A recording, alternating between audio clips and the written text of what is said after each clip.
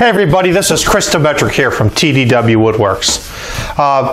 Years back, my dad had made a series of Adirondack chairs that all came up pretty good.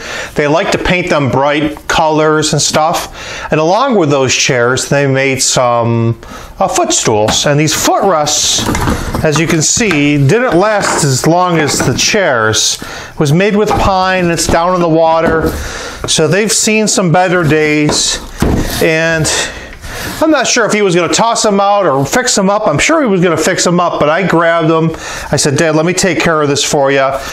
Basically just going to be replacing some of these. I think instead of going with a basic pine, I'll use a hardwood for the legs. But let's see what we can do about recovering this and remaking it so that when they have their big event coming up soon, they'll have all these colorful footstools. So I'll work on that and see what it takes to rebuild and remake these things so they'll last another 20 years. Alright, so what I did is I started out by just disassembling the old one. With examining the wood, I realized it was pretty badly dry rotted. So once I started pulling the screws out, they were a little trouble until I realized he used square drive. Then actually, they all popped out good. I disassembled the old thing so I could use those as templates to make the new one.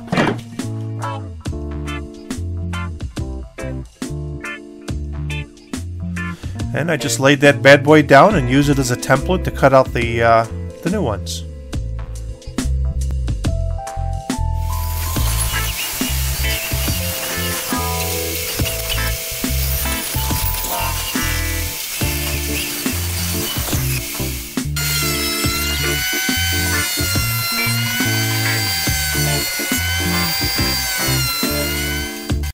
I needed 4 of these feet, so I just got ahead and laid them down between the blade and the fence.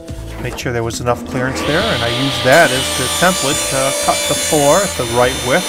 Again, no measuring needed, just laying it down and being wary of picking it.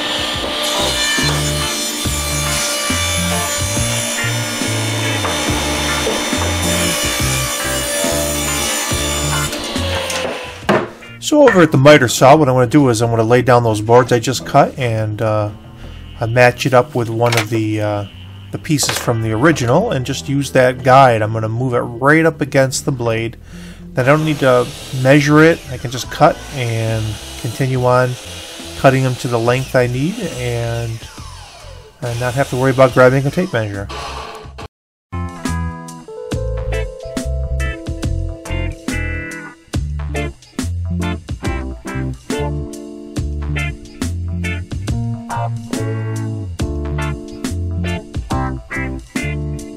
One of the things I noticed was the width of the original ones were actually the thickness of a 2x.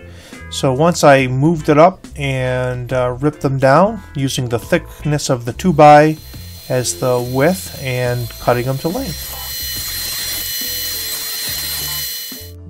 So what you see here is me setting up a jig so that I can do center the countersink and pre-drilling the holes for those slats. You know, it's pine, it splits easy, so the pre-drilling is really a requirement.